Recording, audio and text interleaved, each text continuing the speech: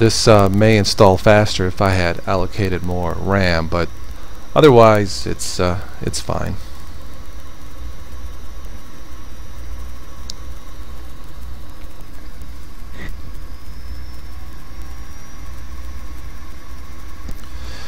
If anybody out there has tried Linux Mint and has had good luck, or do you think that it's better or just as good as Windows XP or Windows 7, drop me a comment and let me know. I'm kind of curious. I think, in my opinion, I think Linux Mint should be #1, at least in terms of all the Linux OSs out there on the market.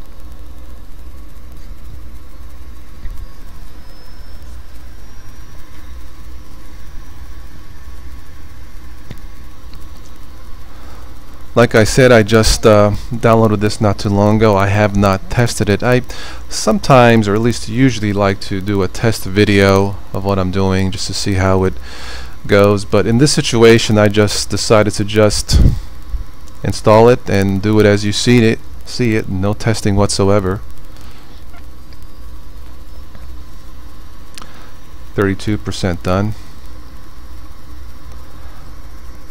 Alright, let me just pause this and I'll be right back. Okay, just about the midpoint here, installing. So far, so good.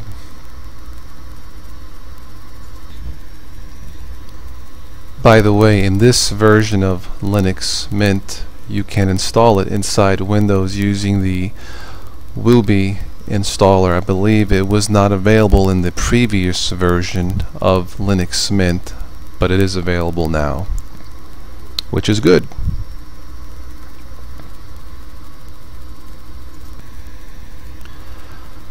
In case you didn't notice, this is the GNOME version of Linux Mint 9. I suspect the KDE version will be coming out shortly, but out of the two, I prefer the GNOME version of Linux Mint and Ubuntu.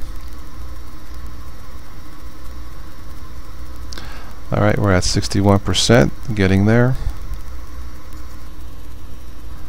Just as a side note, I had just begun to begin doing a complete review of Ubuntu Lucid Links, and I just had gotten word that the new Linux Mint 9 was out, the release candidate, and I got somewhat excited, so I decided to do Linux Mint 9 first, and probably sometime in the next week or two I will be doing a complete review of Ubuntu Lucid Links 10.04 GNOME.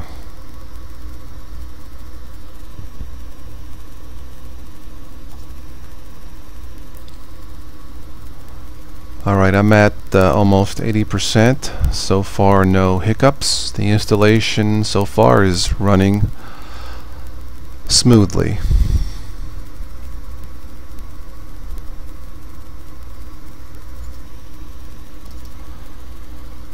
Okay, for this particular webcast, I think I will skip downloading the language packs. Of course, if you choose to, you can download them later. We'll just hit skip for now.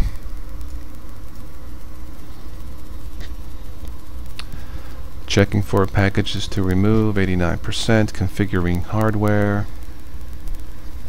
Detecting hardware, 93%. So far, so good. Starting PC card services.